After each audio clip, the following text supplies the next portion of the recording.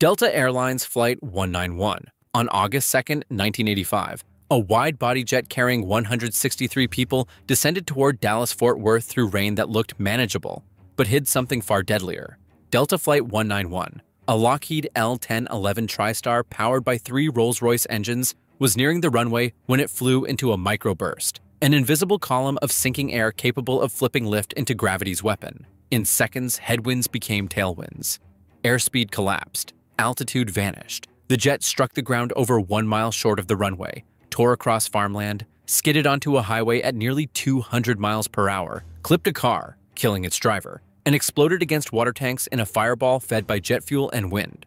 Inside the cockpit were veterans with combat backgrounds and tens of thousands of flight hours. The warning came late. The engines surged. The nose rose. It wasn't enough. The descent peaked beyond 3,000 feet per minute. The ground proximity alarm screamed, and the aircraft never recovered. Of the 152 passengers, 128 died. 8 of 11 crew members were lost. Including the driver on the highway, the final toll reached 137 lives. Survivors clustered in the rear cabin where the fuselage broke away, buying seconds that meant everything. First responders arrived within 45 seconds. Triage began within minutes, and fire was largely controlled in 10 minutes, saving dozens who would otherwise have been lost. Yet the investigation delivered a harsher truth. Crews had little training to recognize or escape microbursts, aircraft lacked onboard detection, and weather information didn't reveal the danger hiding inside the thunderstorm. Martinair Flight 495. On December 21, 1992, a holiday flight carrying sun-seeking passengers from Amsterdam to Portugal met a storm that would rewrite dozens of lives forever. Martinair Flight 495. A McDonnell Douglas DC-1030 CF descended toward Faro Airport through thunderstorm, heavy rain, fog, and violent winds. On board were 327 passengers and 13 crew members, many headed for Christmas vacations. What waited below was a runway soaked with water and air that refused to behave. The aircraft, built in 1975, had logged 61,543 flight hours across 14,615 takeoff and landing cycles. It was powered by 3 General Electric CF650C engines and commanded by a veteran captain with 14,441 flight hours. Experience was not the missing ingredient. Timing was. After one aborted landing attempt, the crew tried again, flying into at least 2 microbursts. Sudden downward blasts of wind that destroy lift at the worst possible moment. Firefighters later reported seeing an explosion 22 seconds before impact. The DC-10 slammed onto the runway with a vertical force beyond its design limits. The right main landing gear collapsed. The right wing tore away. Fuel ignited. The fuselage split in 2. When everything stopped moving, 56 people were dead. 54 passengers and 2 crew members. Another 106 were seriously injured. 284 survived, many carrying scars that would never fully fade. Investigators disagreed on why it happened. Portuguese authorities cited an unstable approach, excessive sink rate, incorrect wind data, early throttle reduction, and manual control during a critical phase. Dutch investigators focused on sudden wind shear combined with high descent speed and lateral drift. Years later, new research claimed pilot error played a larger role and suggested critical black box data was missing. Lawsuits followed. Courts debated responsibility for decades. In 2020, a Dutch court ruled the state was partly liable. Pan Am Flight 759. On July 9, 1982, Pan Am Flight 759 lifted off from New Orleans under skies that looked busy but manageable. The destination was Las Vegas. The aircraft, a Boeing 727-235 named Clipper Defiance, carrying 145 people on board. Less than a minute later, every life on that jet was gone. The killer was invisible. A microburst, an intense column of sinking air, slammed the aircraft just after liftoff, stripping away lift when altitude was measured in feet, not margins. The jet climbed to barely 150 feet, then began to sink. Winds that once pushed forward flipped direction. Airspeed bled away. At 2,376 feet past the runway, the aircraft clipped trees at 50 feet above the ground. Seconds later, it tore through homes in Kenner, Louisiana, breaking apart across city blocks. All 145 passengers and crew were killed, along with 8 people on the ground, bringing the total death toll to 153. 4 others were injured. In the wreckage, a 16-month-old baby was found alive in a crib shielded by debris, burned, shaken, but breathing. Everyone else in that house died. The flight crew was highly experienced. The captain logged 11,727 flight hours, The first officer over 6,100, the flight engineer nearly 20,000. There was no fatigue, no mechanical failure. Weather briefings warned of a thunderstorm, yet no severe alerts were active, and the recorded weather advisory was already 2 hours old. Wind shear detection technology at the time simply could not see what was coming. Southern Airways Flight 242.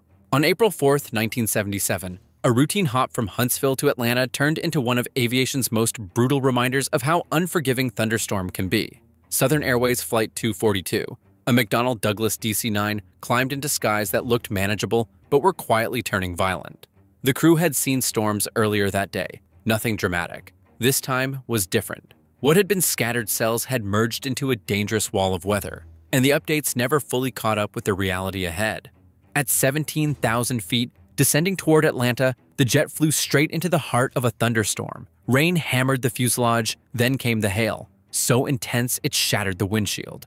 Both engines swallowed massive volumes of water and ice. Within moments, they flamed out. Total silence. No thrust. A jetliner became a glider with 85 people on board. The pilots fought the impossible. Restart attempts failed. Atlanta was unreachable. Dobbins Air Force Base sat about 20 miles away, just beyond reach. Altitude bled away second by second. Below, a narrow strip of highway appeared, Georgia State Route 381. With no engines and a broken windshield, the crew aimed for asphalt meant for cars, not aircraft.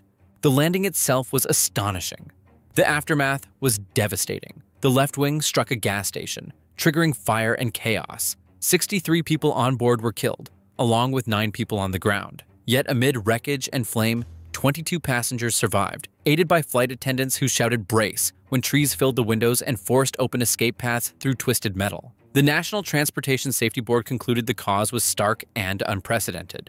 Complete loss of thrust in both engines due to hail and water ingestion. At the time, the scenario was considered so unlikely that no airline trained for it. That assumption died on a rural Georgia highway. TANS Peru Flight 204. On August 23, 2005, TANS Peru Flight 204 lifted off expecting a routine domestic run across Peru's jungle skies. The aircraft was a Boeing 737-200 Advanced, 24 years old, with 49,865 flight hours behind it and engines that had crossed continents for decades. On board were 98 people, 91 passengers, and 7 crew, including tourists from the United States, Italy, Spain, Australia, and Colombia. What waited near Pucallpa was something few expected. Minutes before landing, the thunderstorm collapsed into chaos. A rare cold front exploded overhead, pushing thunderclouds up to 45,000 feet. Rain turned violent. Hail slammed the fuselage. Winds twisted unpredictably. Instead of diverting, the approach continued. About 10 minutes from touchdown, the jet began to rock hard. In the final 32 seconds, it flew straight through a hailstorm and into deadly wind shear. The aircraft dropped fast. Treetops flashed beneath the nose. The jet slammed into a swamp 4.4 miles short of the runway. The breakup was instant. Fire followed. Burning fuel carved a scar 100 feet wide and nearly 0.9 miles long through the jungle. The cockpit and forward cabin absorbed the worst of it. The toll was severe. 40 people were killed, including all 3 pilots. 58 survived, many with burns and broken bones, pulling themselves from wreckage surrounded by flames and smoke. Most fatalities were seated toward the front, where impact forces were unforgiving. The investigation dragged on for 312 days. Looters stripped parts from the crash site, forcing authorities to offer a $500 reward to recover the flight data recorder. No mechanical failure was found. The conclusion was blunt: pilot error in severe weather, a controlled flight into terrain caused by missed procedures, and a rapid descent that went unnoticed in the final seconds. U.S. Air Flight 1016. On the evening of July 2, 1994, U.S. Air Flight 1016 departed Columbia, South Carolina, for what should have been a routine 35-minute hop to Charlotte. The aircraft was a McDonnell Douglas DC-931, built in 1973, carrying 52 passengers and 5 crew. It was a veteran jet with 53,917 flight hours and 63,147 takeoff and landing cycles, powered by twin Pratt & Whitney JT8D engines that had done this job thousands of times before. The flight stayed calm until Charlotte came into view. Thunderstorms were stacking over the airport, thick and aggressive. At 6:39 p.m., the crew was cleared to land on runway 18R. Rain hammered the windshield. Visibility collapsed. A plane ahead reported smooth sailing, a reassurance that lasted seconds. Unknown to Flight 1016, a microburst, a violent column of sinking air, was forming directly over the approach path. At 6:40 p.m., air traffic control issued a wind shear warning, but it went out on the wrong frequency. Inside the cockpit, danger arrived without an alarm. The jet suddenly lost airspeed. The captain called for a go-around. Engines spooled. The aircraft pitched up. Then the wind flipped direction, slamming the DC-9 downward. A critical onboard system should have sounded a warning 8 to 9 seconds before impact. It did not, due to a software sensitivity issue while the flaps were moving. At 6:42 p.m., the aircraft hit the ground 0.5 miles short of the runway. It tore through trees, smashed through a fence, and broke into 4 sections along a residential street. Fire followed. The forward fuselage stopped in the road. The tail ended inside a house's carport. The result was devastating. 37 people died. 20 survived, many with severe injuries. No one on the ground was hurt.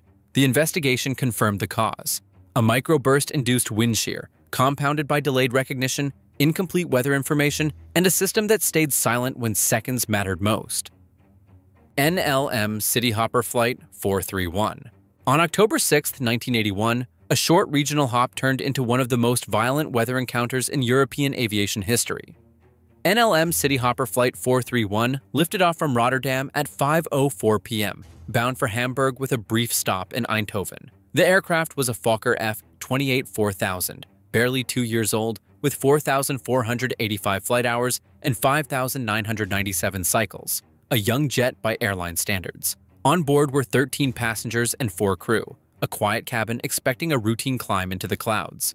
The crew knew storms were nearby. The pre-flight briefing warned of strong thunderstorms, 1,200-foot cloud bases, gusty winds up to 29 miles per hour, and visibility just over 3 miles. Nothing unusual for North Sea weather. Minutes after departure, the onboard radar painted heavy rain ahead. Clearance was given to deviate. Then, at 5:12 p.m., everything changed. While flying through dense cloud, the aircraft entered a fully developed tornado. This was not turbulence. This was nature twisting metal. The altimeter showed a sudden jump, later traced to a violent pressure drop inside the vortex.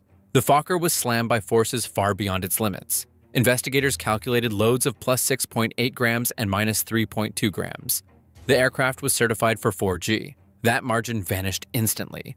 The right wing tore away. From about 3,000 feet, the aircraft spiraled downward, breaking apart as it fell. Witnesses on the ground saw the jet emerge from the cloud already disintegrating, followed moments later by smoke and fire. It struck farmland near Moerdijk, just 1,300 feet from a Shell chemical plant.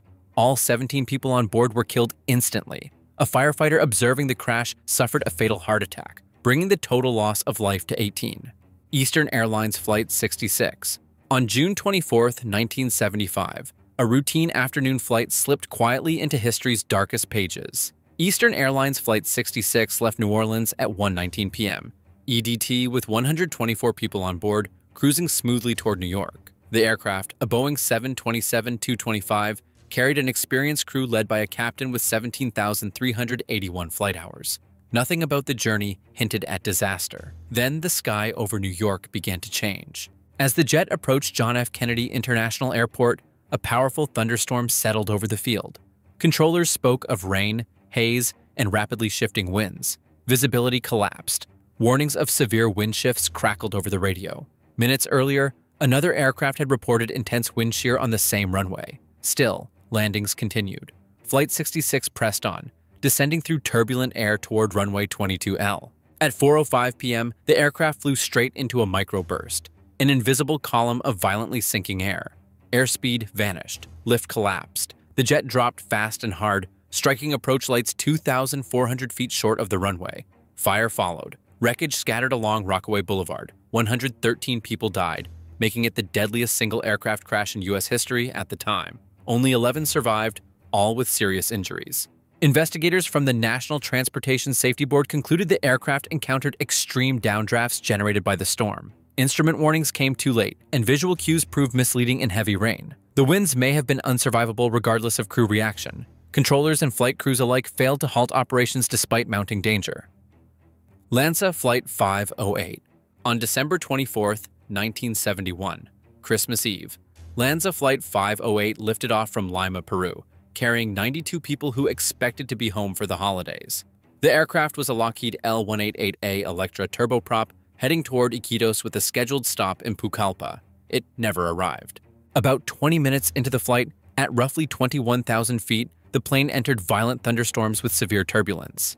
Evidence later showed the crew continued straight into the storm, reportedly under pressure to maintain the holiday schedule. Investigators would later cite intentional flight into hazardous weather as a primary cause. Then came the moment everything unraveled.